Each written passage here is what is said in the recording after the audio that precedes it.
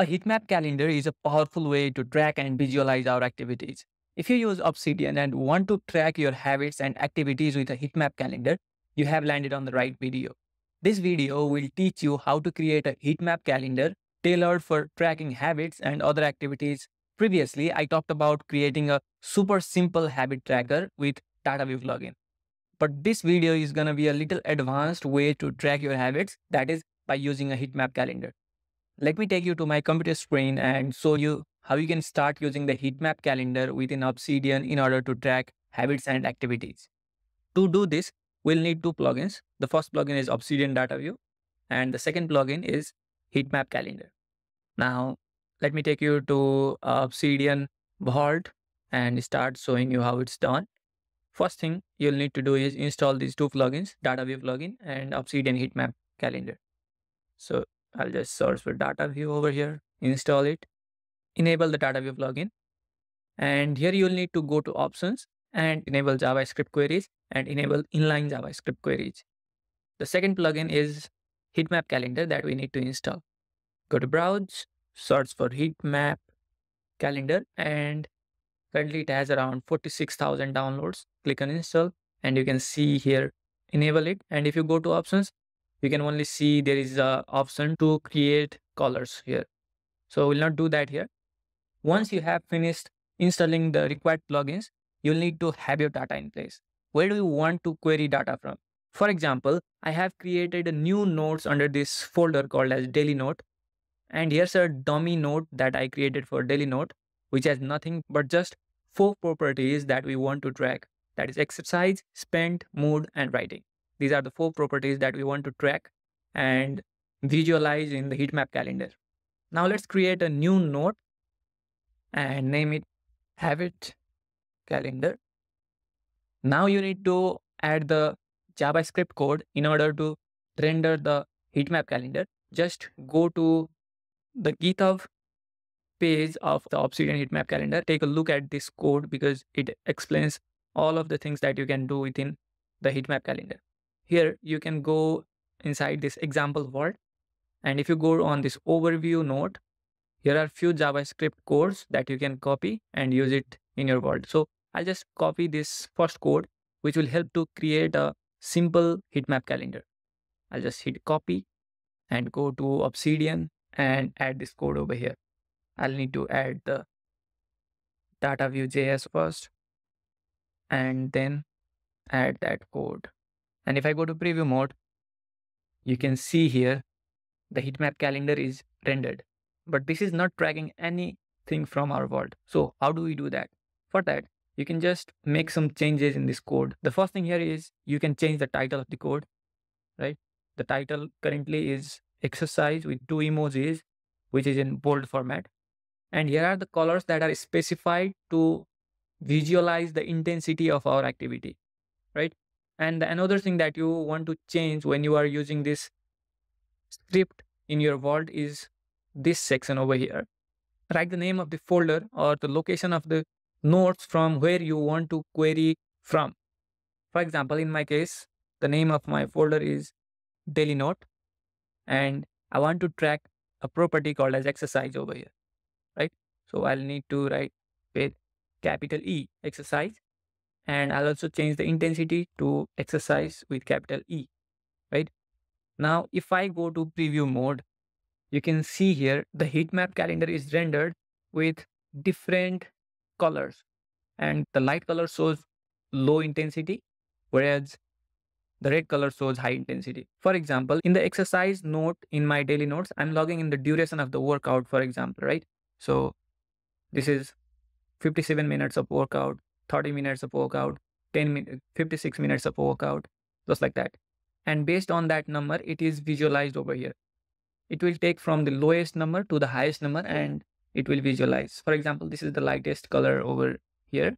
And if I go into this node, you can see the exercise duration is only 15 minutes. And here is the darkest color, which means the exercise duration is 78 minutes, which might be the highest one. So this is a super simple example of using a habit tracker calendar. Now let's learn how to create a heatmap calendar with a specific target value. For example, I have this exercise property, right? And I'm logging in the duration of my workouts. And let's say your goal is to exercise 30 minutes every day. Then you can make a slight change to the code in order to use the heat map calendar to visualize whether you have hit that target or not. For that, you can use a property called as intensity scale int, which you can see here in the documentation of heat map calendar. Intensity scale int, which defaults to the highest value passed to the entries. So you'll just need to add this intensity scale int between your code.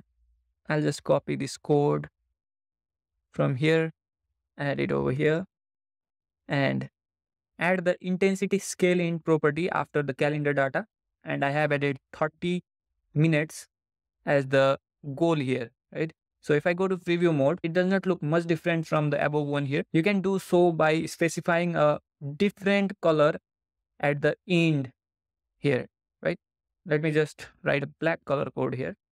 If I go to preview mode now, you can see here, all of these black colors mean that we have accomplished our goal. We have met our goal for that day. You can see if I go here, it's 78 minutes. But if I go into this red, it's 20 minutes. It's 10 minutes. And it might be 15 minutes, just like that. You can change the color to any color by searching the hex code color. I love this website called colorhex.com. And you can just choose a color that you want. For example, you can just use this green color, add this color code over here. If I go to preview now, all these green colors mean that we have hit our goal for that day. So this is the second type of heat map calendar that you might want to use. Now let's learn to create a don't break a chain type of heat map calendar. For that, we'll again need to copy the code from GitHub heat map calendar and go to this page overview.md, and you will see here there is a code for writing don't break the chain. So I'll just copy it, go to Obsidian, add the code over here by writing data view JavaScript, paste the code here. If I go to preview, nothing gets shown.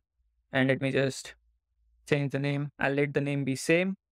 You will need to change this to source nodes daily note, where property is writing with capital W.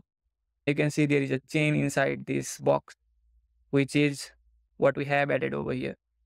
You can also add other emojis such as check boxes here. I'll just use the check mark here. This one, I don't know why it's not writing. So I'll first add this over the text and then I'll copy it over here. Now it looks something like this. Because we have these nodes side by side, it's not looking that good. But if I close this one, it looks good. You can also change the background color. Let me source for a good hex code. Let's use this one, copy this code and add it over here. Because this is not a number property, but a check mark property, it can only have one color as well. So I'll just paste the color, go to preview mode, and it's 0 because we have not added the right syntax over here.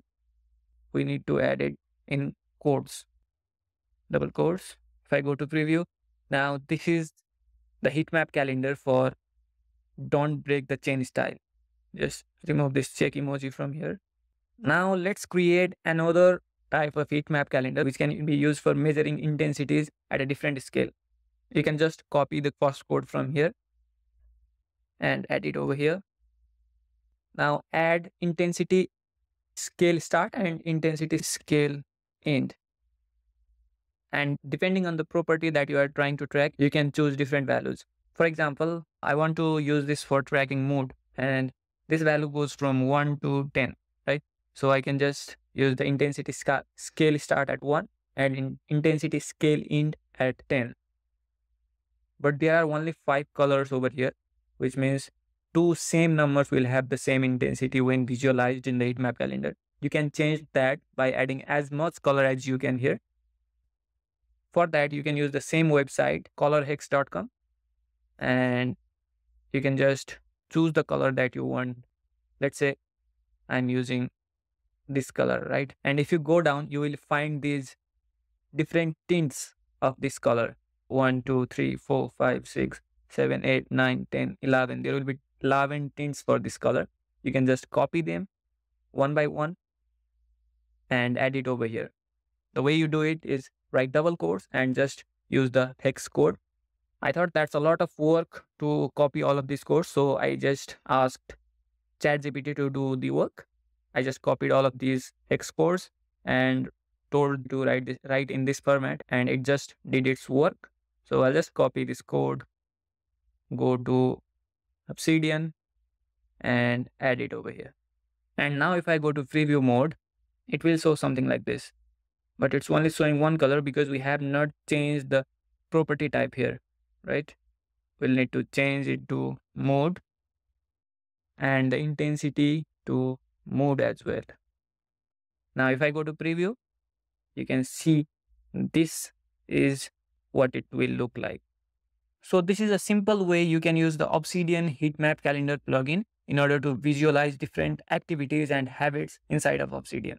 If you want to deep dive into this plugin and explore more, you can also check out the documentation section as well as download the example vault from this GitHub page, which you can find over here. This is the example vault. You can download this whole code and just use this example vault in order to learn more about this plugin. If you found this video valuable, please don't forget to like the video and subscribe to the channel because I'll be coming with some really great tutorials on Obsidian in the future. Have a great time. Bye bye.